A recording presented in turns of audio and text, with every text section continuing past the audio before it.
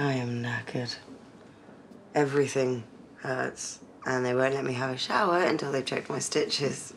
At least you didn't have to squat and squeeze him out in a lay-by. Yeah, thanks to poor Aaron. The relief when he realised he wouldn't have to roll up his sleeves and deliver Thing. Thing? Yes, the name is a work in progress until I speak to Robert. What, before he runs off for his shiny new life in Slough? Wherever he ends up, he'll have this baby's best interests at heart. I thought he'd be here by now. Here we go. Precious cargo, safely delivered. Welcome home, Thing. We haven't decided on a name yet. And from everyone that works here. Oh. Thank you, Sam. Let me put this on a chair so you can sit down. I had my piles done once. I feel your pain. Oh. Your granddad Jack would be so proud of you. Shame his dad isn't. Right. Anyone for champagne? It was you that broke us. You'll have to get those stairs. It'd be a shame if there was an accident. Lucky.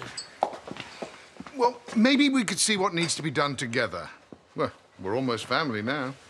Even though the kid's been abandoned by his dad. I'm sure he'll be here soon. Well, I thought he'd want to spend time with his family before he went to Slough.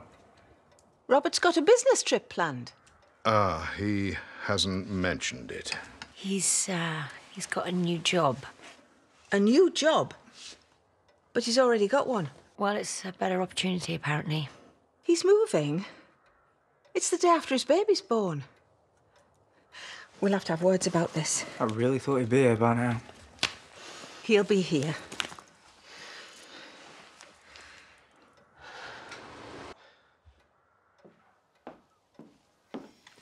Does anyone know where Robert is? He's still not answering his phone.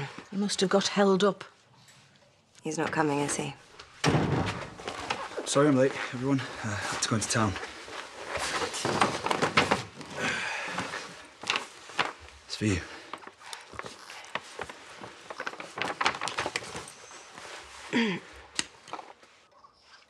Oh, it's beautiful. It's expensive. You've given me a perfect son. Thank you. What's all this about you getting a new job in Slough? We'll talk about that later, Dan. Yeah. Can I... Yeah. Yeah. There you go. Thought you'd abandoned us.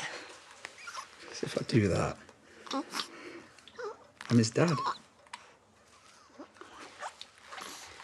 Just give him some time.